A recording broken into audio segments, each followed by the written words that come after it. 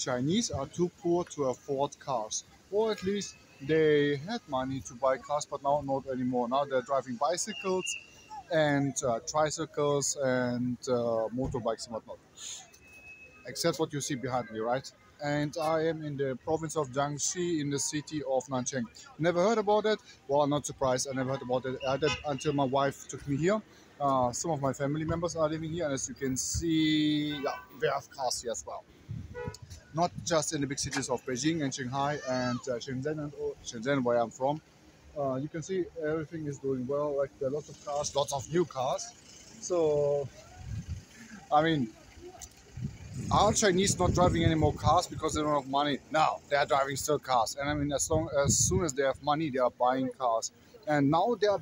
It's just like they are not buying anymore that many American and European cars. Still, you can see like Volkswagens, a fair amount of here, and BMWs and Mercedes. Like if you, I mean, just like there, BMWs driving around.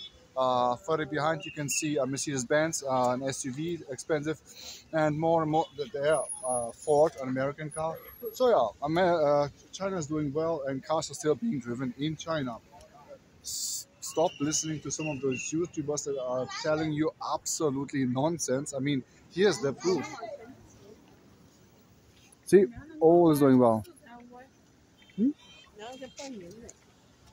So can I say, well, yeah, I'm with my family here, and yeah, China's doing well. Lots of cars, a lot of cars. It's Chinese New Year. That's why, by the way, there are so many cars here.